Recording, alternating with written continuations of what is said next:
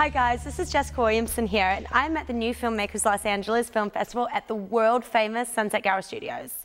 Today, thanks to Movie Maker magazine, I'm going to be presenting you with some of the most talented up-and-coming filmmakers hitting the 2009 festival circuit. So let's go check it out. Hi, it's Kate. Leave a message. Hi, honey. It's Mom. It's Mom. Shouldn't you be up? Wake up, honey. You don't want life to pass you by. You don't want to wake up one morning and say, whoops, I forgot to get married. Hi Jasmine, thanks for coming on the show today. Hi. So, if you had to sum up the film in one sentence, what would that be? A man, a woman, a conference room, 2 cell phones. Sometimes connection is just a ringtone away. What can I tell you? That's my log line. Jesus.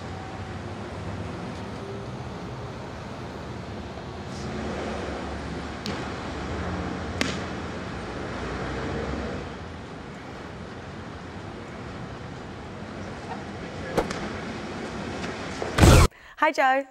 Hi. What were the biggest challenges in making this film? For one, that was my directorial debut, so I'd never done that before. So it was a constant learning experience, and when you're doing something for the first time, I don't know if I'm speaking, I shouldn't speak for everyone, but at least for me, I was constantly questioning, my decision making and making sure that I was making the right choices, because I'd never done it before, so I had nothing to reference it on. And having to rely on favors and a lot of people just doing this out of the kindness of their hearts and for the love of film, I really had to be patient and understanding and tolerant. It will find you. It will catch you. It will hit you with a spoon. Again and again and again. I wanted to ask you, the special effects in it were amazing. How did you do this? First off, I just want to say that, the name of my film is The Horribly Slow Murderer with the Extremely Inefficient Weapon. And it is the story of one man's encounter with what could be the most relentless murderer of all time. And it's basically an epic fake movie trailer, 10 minutes long, for a movie that is purportedly over 9 hours long. So do you want to tell me a little bit about how the project came about and what inspired the story? This film really, for me, came out of my father's desire when he bought the Chinese junk. He wanted a boat he could have in Alaska that had a galley and a head, so he could go out for 2 or 3 days at a time and stay on the boat. The boat that he found happened to be in Seattle, and he bought it, and he needed some help in getting it to Valdez, Alaska. So I thought it was a perfect opportunity to take the adventure of a lifetime with my father and also to shoot it and make a documentary out of it. My father is completely at home in the middle of this vast and circuitous water wilderness. I'm so lucky that he has given me that same gift. Pure contentment with nature. I love him so much. And as a director, especially as a new director, how important do you think it is to be well-rounded in what you know? Knowing how to shoot, knowing how to do sound, learning how to market it. That's sort of where I am in my filmmaking process. It helps me a lot.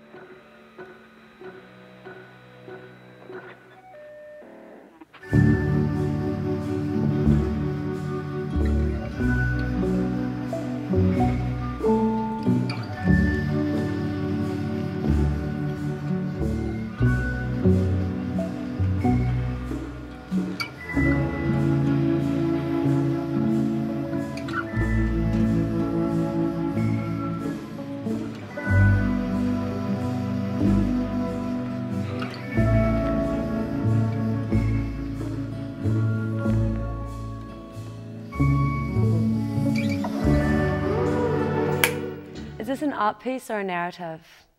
I almost consider it like a painting, so maybe more like an art piece, because it's abstract and just kind of free form, and there's not exactly a narrative, but I feel that people take their own narratives from it and kind of get something from it in their own way, and I like to leave that mystery up to the viewer and the audience to just kind of take what they want from it, and that way I think it's like a moving painting.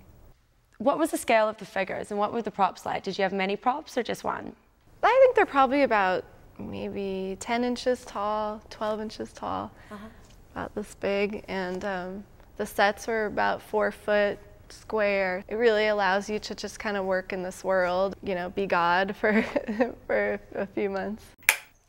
What would you say is the coolest piece of equipment available to new filmmakers today? Well, we use a Steadicam in certain sequences downtown. We mainly shot handheld, and we didn't really put sticks down in the action sequences. We actually only did that during the office, which we could kind of control the environment. We had a short window, obviously, with light and not getting busted, because, I mean, you know, when you're pushing a car down an alley and having somebody crash through that, you know, you're just waiting for somebody to call the cops. And the Steadicam I had mentioned is a wonderful tool, because you can now get this Steadicam Merlin for like under $3 grand, which is capable of doing the same kinds of shots that look the same as the $60,000 Steadicam. And now, I'm not a big fan of gratuitous camera moves, like when a camera is just dollying behind a light for no apparent reason, just to look artsy.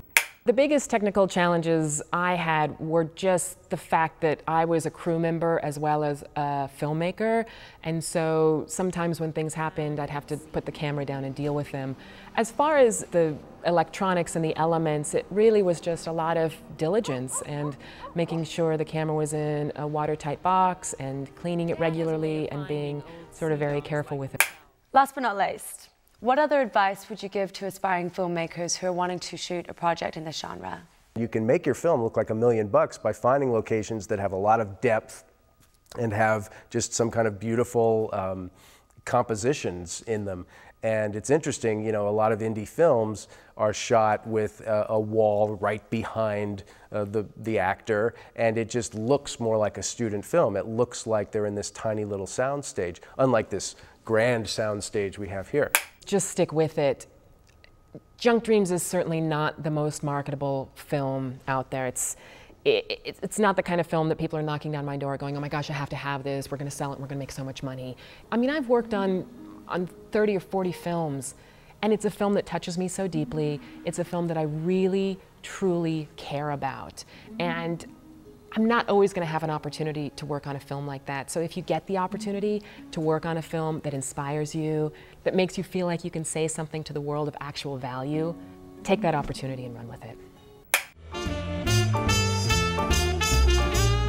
Thanks for watching, and be sure to check us out next month as New Filmmakers Los Angeles and Movie Maker magazine partner up to bring you the best emerging filmmakers from all around the world.